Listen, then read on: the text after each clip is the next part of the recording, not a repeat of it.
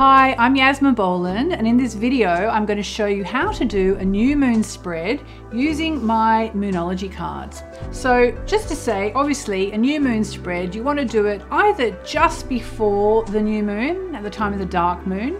You can do it on the day or the night of the new moon, and you can actually do it 2 or 3 days after the new moon. You'll still be in the new moon phase, okay? So that's when to do it. Now, why do you want to do a new moon spread? Well, I don't know about you, but every new moon, I'm thinking about what I want to attract into my life, what I'm opening up to, what I want to manifest. So I do this spread really to give me some guidance on how well I'm manifesting whatever it is that I've got in mind, whatever it is that I've put on my new moon wish list, and whatever intentions and commitments I'm setting and making, okay? And the spread will help you see how well you're doing, really probably with your number one question, okay?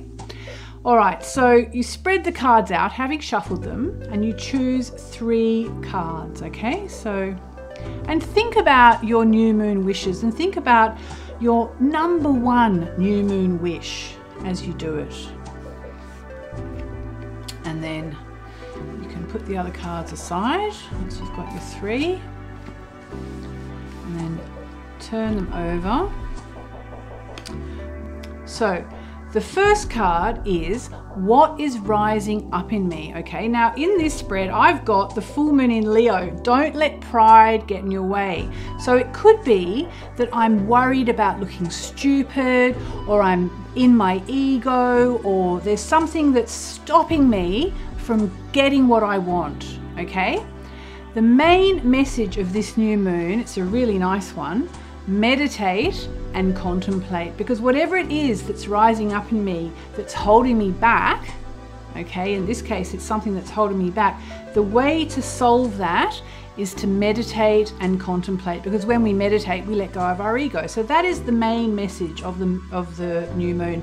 Now, what is the outcome? The third card is the final outcome card, and it's a beautiful card. It's the gibbous moon card. You're very close to achieving your goal, okay? So that's a beautiful spread to have for a new moon. Don't let your ego get the better of you. The way to make sure your ego doesn't get the better of you is to meditate and contemplate. And the final outcome is you are very close to achieving your goal.